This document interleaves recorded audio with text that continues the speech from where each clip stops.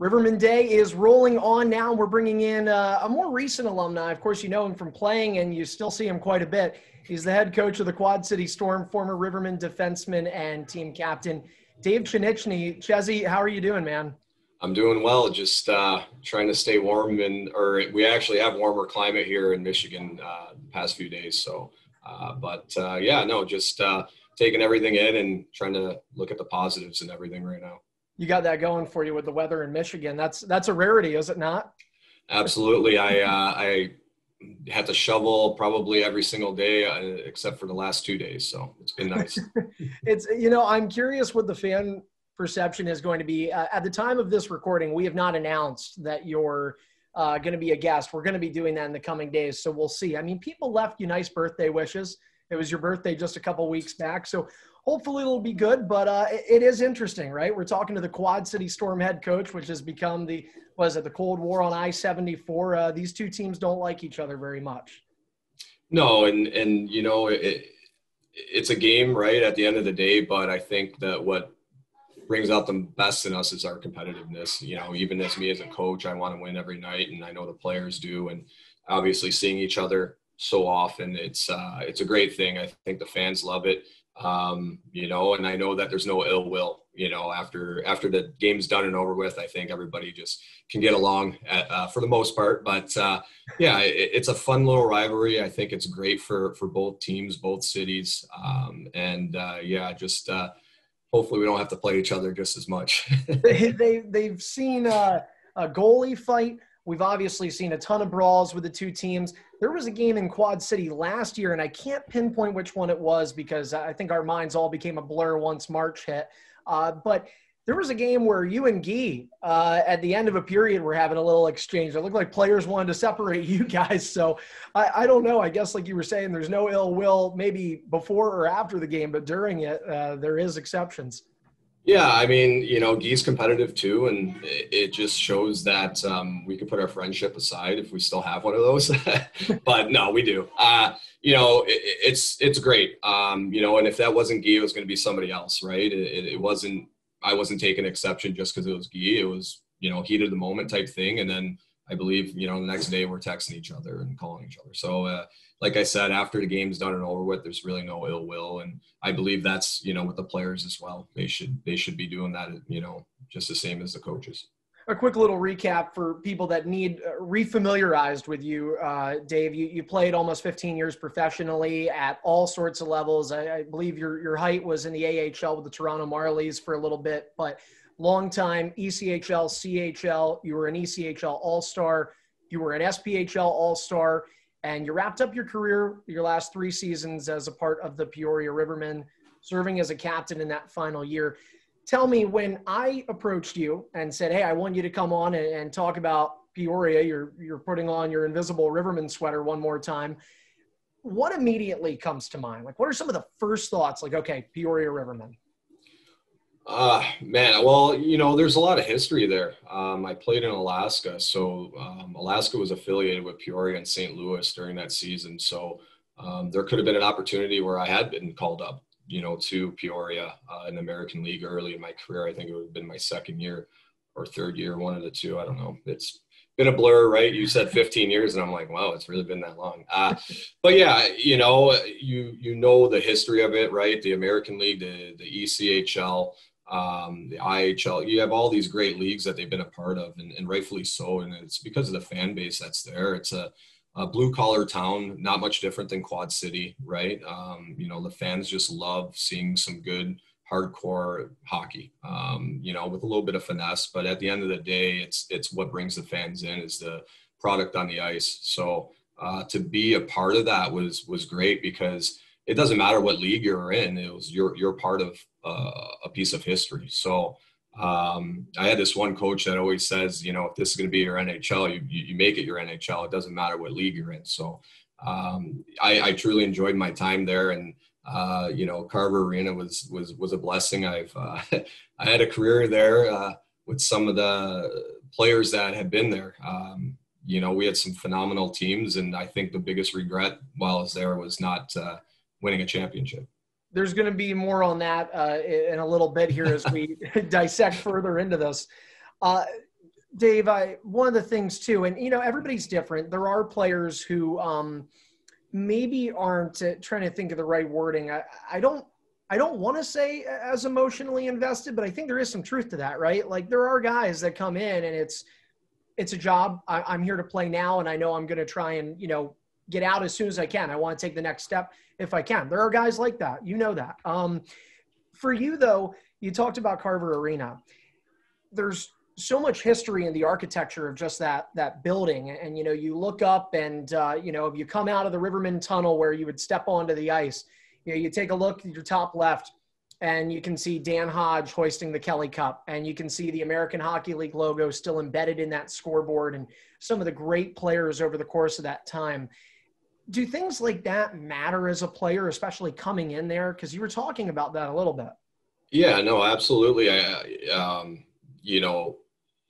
It was something to be a part of. And then you realize like, wow, I'm in the same dressing room as, the former teams. Right. And, that dressing room is kind of special. I've had a lot of fun in that dressing room after games, and also had some disappointments in that dressing room. But, that's where us hockey players, we go to every day. We have to go to a dressing room, right? We're a habit of routine. And, I've left that place, at 2-3 in the morning after a home game, right? It was something that you never really wanted to leave. And I think just the tradition that's been built there and that's continuing to go there is something to be proud of, to have been there. And when you had asked me to come on here, I was just honored to be even thought of to go on there. Because if you think about how many years they've had this, right? I think we're closing in on 40. Mm-hmm. It's amazing that I was reached out to. So I very humbled in that regard. So. Well, you certainly earned it, and obviously getting a C on your jersey for your last season is part of that. That year, what a way to go out, right? I guess you want to go out on top, 50-plus points as a defenseman in 57 games. It's just not something that happens very often. You've got one of the highest point totals in a single season for a D-man in that 40-year history. You talk, and just hearing you talk about this too, makes me understand why Jean-Guy Trudel eventually did say, you're going to be the captain of this team. Do you remember that conversation with Guy? When did you know that you were going to wear the C? Yeah. And, I've always been a player that it doesn't matter who wears the C. I think the players in the room know who, but it was definitely an honor, obviously, to wear it. But, going back, I couldn't have had that season without some of the players that were on my team. I mean, a lot of guys did a lot for me as far as, screening the goaltender. We had some big boys out in front, so it made it a lot easier to pick spots and obviously set up players that can really roof the puck. So for me, it was, getting to see. I truly enjoyed it, but I wasn't I was never a vocal leader, right? Some people lead in different ways, and I would hope that my play spoke for itself as leadership, right? I did have to speak up a few times, but most of the time I just let everybody else do the talking. You obviously being a recent retired, you retired at the end of the what was it, 17-18 season, I believe. And then 18-19, of course, you go into expansion Quad City. But we know a lot of the players that you played with, the Cody Dion's, Alec Hagemans, Ben Escrobas of the world.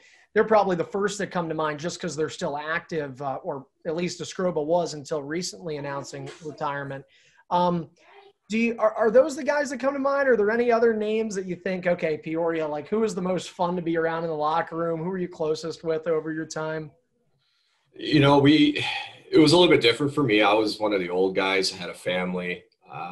But we had Brems was an amazing leader in the sense that he was fearless. He stuck up for everybody out there.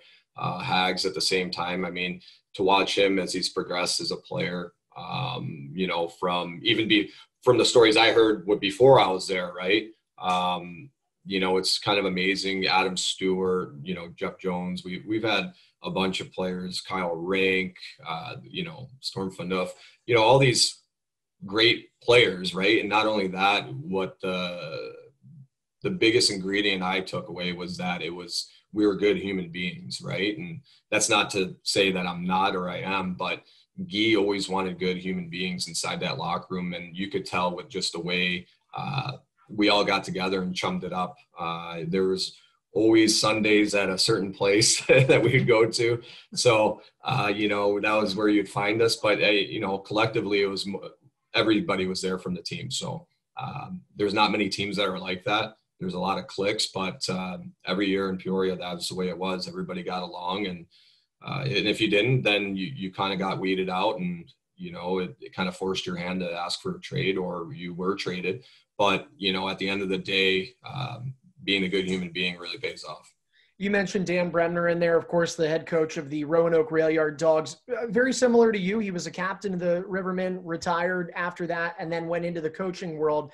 And you talked about Jean-Guy Trudel, and him wanting quality human beings. Well, I would think, and I hope this doesn't come off as Riverman bias, being that I am with the team, I would think you and Dan had to have taken some things from him. Every player that I've talked to has said, Guy is hyper detailed and he's so intense, but at the same time, he's really fun to be around. But his attention to detail to the game is really next level. Would you agree with that?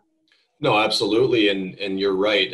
Every coach, we're the best thieves, right? We always steal from each other. And, Brems and I actually had a talk about this, and I'm like, how much are you doing of Guy's drills? He's like, every single one of them, and this was his first year. So, kind of going into my first year, I didn't want to do any of those drills because I was like, I got to be my own coach, right? But you start to realize that certain drills really make sense, and kind of combine 3 of the drills into one. That's what Guy would kind of do.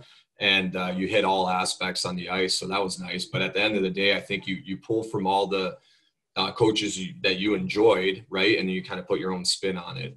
There's a lot of times where I'll take a drill and I'll kind of make it my own with just a few little things, right? You could put, hey, we're only going to do one-timers, right? You can only score if it's a one-timer, right? So it kind of puts the mentality of trying to push off a player, right, and create space, right? Because if you're on top of the goal, you're not going to be able to do a one-timer. But just little things like that. But yeah, kind of, it's fun. I enjoy the coaching. And to be honest with you, I had a talk today with my equipment manager, and looking back, I don't know if I'd be where I'm at right now had I not gone to Peoria, because that year I went there, I got there just after Christmas. I actually took a month off of hockey because I was just kind of burnt out of it. I was away from my family. I just had a brand new newborn, and I was away for over 22 days. And Guy was like, hey, come to Peoria. And I'm like, I think I might just be done. And my wife's like, hey, the kids are getting to that age where they know daddy plays hockey. So I was like, all right. So I ended up going there, and I think it might have been after the first week, he's like, I let my players get called up, that whole thing. And I'm like, yeah, okay. So I get this phone call from a team in the coast, and they're like, hey, we want you to come up. And I'm like, that's tempting, right? Because it's closer to home for me. Yeah. And so I kind of blew them off, and I was getting some more phone calls. And then finally that same team came back with a even bigger offer. And, it was a guaranteed spot because one of their I was a veteran player at the time, right? So that's why it was so hard to get back into the league. And, I just said, you know what? No, I'm good. I made a commitment. I try to live as a man of my word. If you talk to my players, I'm a pretty honest guy, almost too honest to a fault. But I feel like that's the way you should do it, because at the end of the day, you don't want to be caught up in any lies or try to make somebody feel good. But, had I taken a call up, I don't know if I'd be in Quad City, right? So going to Peoria was one of the best decisions actually for me. We've heard about players doing this. Alec Hageman is one of them. I think teams have stopped calling because they know what his answer is. Nick Neville did the same thing last year where he had opportunities, and like you, he had spent some time in the coast as well, referring to the ECHL, of course. It's no longer the East Coast Hockey League. It's a nameless acronym. But Dave Pszenyczny here, of course, Rivermen defenseman and captain, as we mentioned here on Rivermen Day. I'm curious, when you talk about that commitment and staying by your word, did you know or did Guy know that 17-18 was going to be your last year? How did that decision come? And then to say, and did it come as a result of a coaching opportunity at Quad City, or was that not on the table? So my first year in Peoria was supposed to be my final year. And, I still thought I could play the game. So I'm like, all right. And I've always told myself is when I deteriorate and I I'm lying to myself and I can't compete at the best I can, and I'm hurting my team more, I was going to call it quits. And looking back on 17, 18, I was committed to come back to Peoria. Guy actually called me. I got to figure out the timeline here. So he called me. It would have been the Thursday before game 1, which was on a Sunday night. I was Washington and Vegas in the Stanley Cup Finals.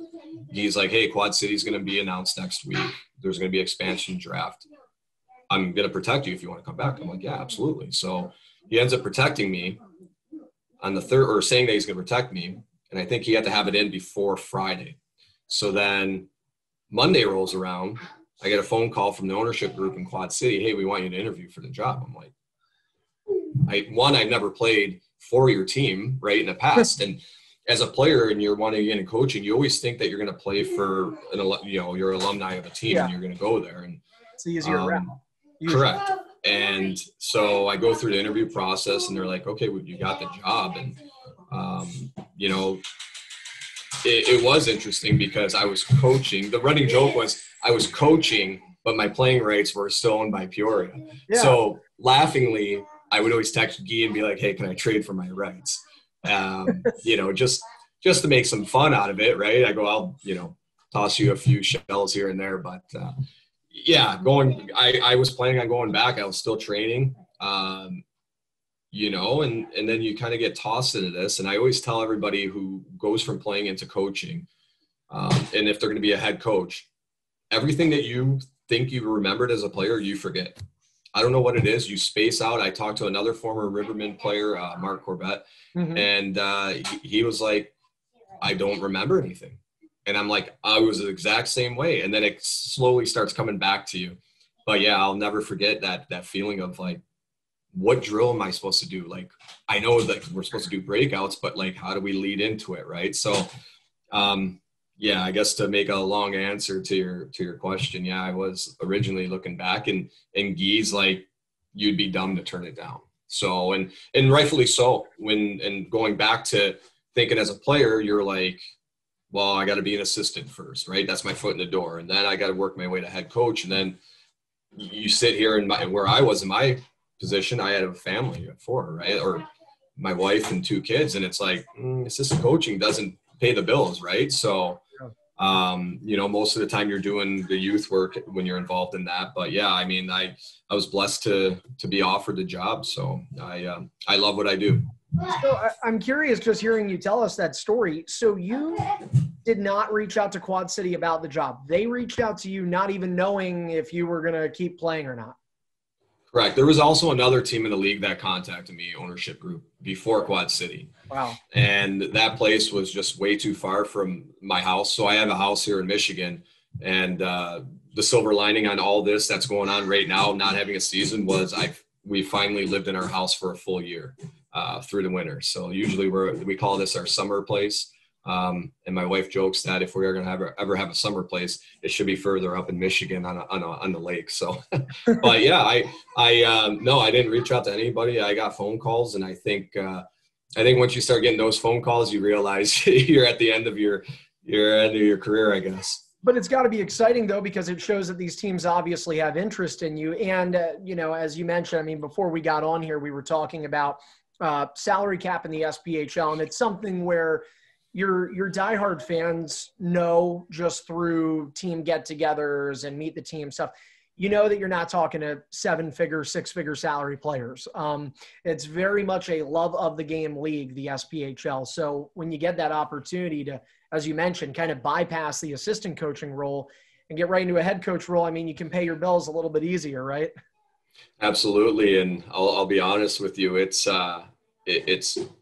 interesting to wear many hats as a coach. And I'm sure, as you see with Guy, right, we make the trades, travel, set up apartments, every little thing that probably American League, ECHL a little bit. Some teams have the finances to pull that off, where you can designate other, assistant coach and a GM. But at our level, you definitely love the game. And I think that's why fans like our league. I know fans in the ECHL that will come and visit me and watch our games. They're like, we like this. It's, Yeah.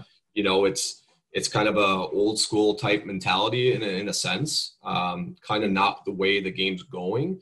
There has been more puck possession in our league in recent years. And I firmly believe that's because Jean-Guy watches so much NHL Network that he's adapted to it, and all the other teams are like, we got to pick off what Peoria is doing. So yeah, you've been on the bus with him, so you know that's what's on. Absolutely. And after that, he's gone to sleep after he watches his highlights. Yep, exactly. One of the things that you talked about there is the SPHL and its perception being a bit old school, almost going opposite of, you know, the current game, which you're seeing fighting be less and less. In the SPHL, you still have a good amount of it. But I think aside from that too, Dave, the league, it's opposite in that aspect, but it's still very progressive in the talent. You know, I've been told stories, and I've only been in the league for technically 2 years. Obviously, this year really doesn't count. I'm not there seeing the game. But you were in the league in, I think, 2015 was when you came in. You mentioned right around Christmas time, and leaving the league as a player in 2018, but seeing it as a coach up to 2020. Did you see the growth in talent and skill from when you came in as a player in 2015 to 5 years later? No, absolutely. And even my brother had played in the league years before me. And, you know, and it's not to knock the league, but it was a league that you didn't want to play in, right? And my first year in the ECHL, you did not want to play in the ECHL, right? And now the mentality shifted where you want to play in the ECHL, right? Which also gets you up to the American League. But yeah, the mentality has changed. But at the same time, I love the fact that our preparation of players that do get called up, you know, usually have an impact on the game, unless it's, you know, for a weekend, you know, it's known, hey, we're here for a weekend. But if some players get called up, and they stick, it's because, you know, they've learned a lot at our level. And, you know, hats off to all the coaches in our league, not just Guy. But, you know, it's nice to see, you know, goalies and players go up and make an impact at the next level. So as we rewind a little bit, and there's a bit of back and forth jumping here in this interview, one of the things you talked about in the very beginning was your regret, and your one regret being to not bring a championship to Peoria. Man, it's hard to talk about this. It's almost a meme online, to be completely honest. You were there. The team went to back championships and left empty-handed in all of them. I don't know which one stings more. I would guess the Pensacola buzzer beater. Some people think that there actually was 0 seconds left. I've heard there's a controversy around that. But of course, you met and ran into Macon and Huntsville too along that path. I guess tell me about the hard times and kind of going through those 3 championships. Yeah, you know, you almost wish as a player that was on those teams for those 3 years that would have been the same team that you lost to all the time, right? But, you know, it was 3 different teams, and that Pensacola one was interesting because it was a best of 5. And, man, the overtimes that we lost, and we had some goals that were called off, and I believe it was games 2 and 3 at home. And game 2, you know, it could have made a difference in that series. And whether there was time on the clock, I'm not going to comment on it, because if you would have dug a little bit deeper, I ended up with an 8-game suspension leading into the next season. So that was always fun. But yeah, you know, so what was nice is you built that anger going into the next year, right? You have a chip on your shoulder, kind of like what Tampa Bay had recently did, you know, in the bubble. Yeah. You know, they got outed in 4. So then, you know, we went up against Macon, and man, what a game that was. I mean, I've never seen curved shots go in before. You know, that last game, one of their players came down. I was on the bench just watching, and the way the puck dipped to go in, and I'm just like sitting there thinking, you don't want to think it, but you're almost like, man, luck is not on our side tonight. And then we ended up scoring to tie it.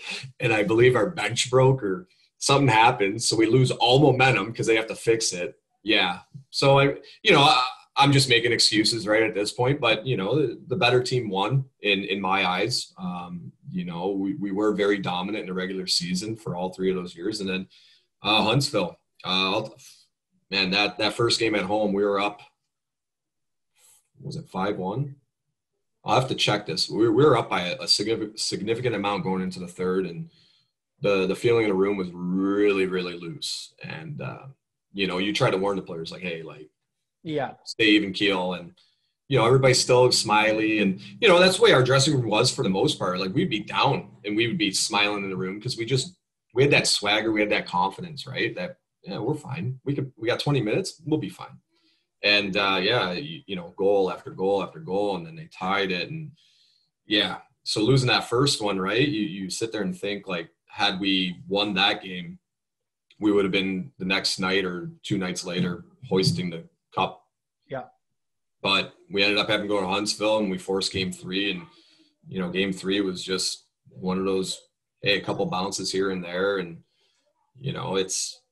I think they all stung, but, the Pensacola one was hard, but, to be that close 3 years, I'll never forget. We're in the dressing room. You could hear Huntsville cheering, right? And Scrobes, who's next to me, always all my 3 years sitting next to me, he looks at me and he's just like, can we just get one? Like, how is this fair? Yeah. So I think that's what kind of lit a fire for us to rally back and to come back for the next season. And then, obviously I got handed this job or offered the job. I shouldn't say handed, but, and then things change. But, Peoria will always be a part of my career and obviously my life because of where it's got me today.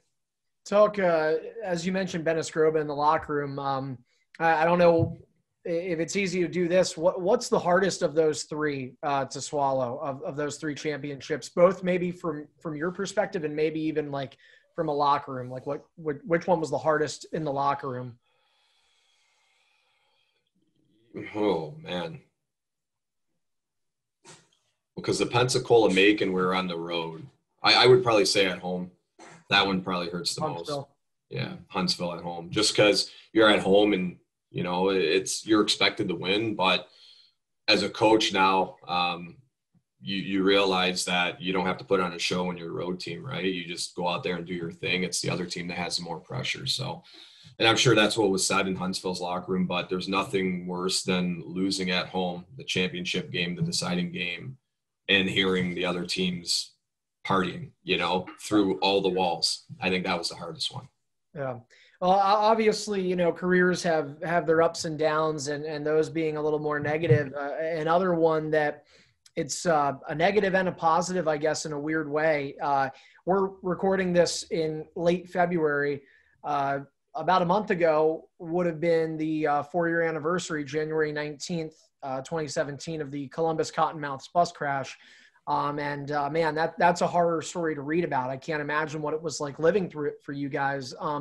It's a weird moment though, because, fortunately, everybody was able to recover. We recently on our Down South podcast, you and I talked about before getting on air here, we talked with Ben Bauer, who was on that bus with the Cottonmouths. But what do you remember from that day? Because there were so many moving parts. And at the end of the night, Columbus is going to beat you guys until you're able to rally from a 3-goal deficit and score the most ridiculous goal to win the game in front of, 8,000-9,000 fans? Yeah. So to kind of go back, it would have been a Thursday because we were playing Columbus Friday, Saturday. So Thursday, I just happened to be at a restaurant with my family, and I just see this bus rolled over on the news, and I'm like, and then all of a sudden I'm getting texts like, hey, Columbus bus crash. I'm like, what is going on? So I still know the equipment manager that was there at the time. And he ended up getting a fractured collarbone. But when you kind of put everything in perspective, and then we obviously know what happened with the Humboldt Broncos bus, you just never know, right? And to be so thankful, I think a lot of players should be thankful to the bus drivers, right, that get us there safely. And, not to say that the bus driver made a mistake. It was just one of those things where accidents happen and, things could get taken from you pretty quickly. So we ended up playing Friday, and then Saturday night, yeah, we were we were down. And that was a very interesting game in the aspect of coming back in front of that crowd. And to be honest with you, I don't know if we didn't have that big of a crowd, I don't know if we come back. I think we thrived on that crowd being there. And yeah, that goal was so highlight in overtime. I mean, looking back on it, and I imagine most fans remember that, right? Probably not being down, but winning the game in overtime and that with that many people. And, it was just nice to make that and turn it around for our fans that were there that night, because, that was the biggest crowd I had played for in front of in Peoria there. Is that one of your, do you have a favorite moment from your time with the Rivermen? That's probably up there with one of them.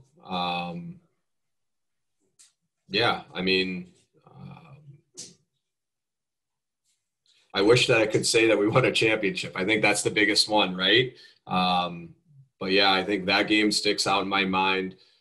There are some other ones where we came back from, but most of those were on the road. But yeah, for our Rivermen fans, that definitely it was that comeback from to Columbus, and our fans did an unbelievable job too, helping support them too. I don't know how many people know about that, but they definitely made sure that those players were taken care of and that were sticking around in the hospitals, or if they had to stay in the hotels for up to a week. But yeah, it was definitely eye-opening in the aspect of you never know, right? You fall asleep on the bus. How many nights do we sleep on the bus in bunks, and you wake up and you're at your destination? It's things that we take for granted. So, not to get too mushy about stuff, but, hopefully that leaves some gratitude with some players, I would say. I would think so. I really would, Dave. One of the things you talk about is the fans, and yeah, that's crazy. That hockey community that came together, even other leagues reaching out, to make sure that they could do, or could they do anything to help out. Really an amazing story. Talking about Peoria's fans and how crazy they are in a good way. I think the same kind of applies to Quad City. When I'm there in that booth, it is loud. You came into an expansion team that, like Peoria, there's a lot of similarities there. A long history. They've been to the American League. They've been to the ECHL with the Mallards. Tell me a little bit, just as we get to the end or near the end of this interview, what it's been like these first couple of years in Quad City. I think obviously opening night was pretty nice for us. We had a very big crowd, and then obviously I always want to beat my former team just because. And if I'm not doing my job, or if I don't want to think that way, then that's probably not proper. But that first night was great. Winning in overtime, we had to come back as well in that game. But yeah, there's a lot of similarities in the sense of the crowds, the fans, the boosters, the behind the scenes people, right? Even I'll still continue to come into Carver there, and I still chit chat with everybody, Zamboni drivers, maintenance, ushers, just because, I spent so much time there. And I was always one to take time out and talk to people that, don't get much credit for what goes on. So definitely a lot of behind the scenes people, especially with the fans and the fan base. So I think that's where both of our organizations do so well with the player interaction as well. And I think the players at most feel appreciative of it. I think one of the last things we'll end with here, talking with Dave Pszenyczny, former Rivermen captain, coach of the Quad City Storm, is the idea for gratitude that you mentioned on the bus, I think is going to be applicable when we come back. Because you also take for granted once the hockey season starts, it ends at the end with a championship, whether it's your team or another one. We didn't get that a year ago. 5 teams weren't able to play this year. By the time you're coming back, you're looking at literally over a year and a half, over 18 months since your last game. What has that been like? And does it, as you mentioned, players maybe grew gratitude for bus drivers. Do you grow gratitude just for having the game of hockey after going through something like this? Yeah, I believe, you should always be grateful for everything. And I know we do at times take a lot of stuff for granted. And, there's a lot of players that don't have jobs right now. Right. And I think that will obviously leak into our players and our athletes to be more, gracious and acceptable of certain circumstances and not complain as much as they used to. But yeah, it's going to be great to be behind the bench, whether I'm playing against Peoria or whatever. It's still going to be great to be back there and run the bench and, just see some fans. And I know that there are people out there that need something to get behind and rally behind, whether it's the Quad City Storm or the Peoria Rivermen or whoever it is. Because right now we're seeing a lot of mental issues, right? And I think we're like an escape, right? Our teams provide an escape for a lot of people. So, yeah, I'm just grateful to still be involved in hockey, after I'm done playing, after I finished playing. And, yeah, I guess right now I look forward to my kids' hockey, which is in about an hour. And I do look forward to that because I know Wednesdays and Sundays are my time to go on the ice with him. That's awesome. Well, and listen, if you're still with Quad City, you're going to see Peoria again. You're going to maybe see him 20 plus times. I mean, each season. But, well, Dave, this has been an awesome time. I've loved getting to really the chance for me to first meet you and also just talk and go down memory lane. It's like you were wearing, as I said, that invisible Riverman jersey one more time. So thanks so much for stopping in here on Riverman Day. And I'm sure we'll see you at Carver Arena or the Tax Slayer Center sooner than later. Absolutely, Andrew. And obviously, thank you for reaching out. And it's nice to obviously meet you and not have to just hear your voice during the games when I'm cutting film. There we go. All right, Pszenyczny, Chezzy, take care. You do the same. Thanks.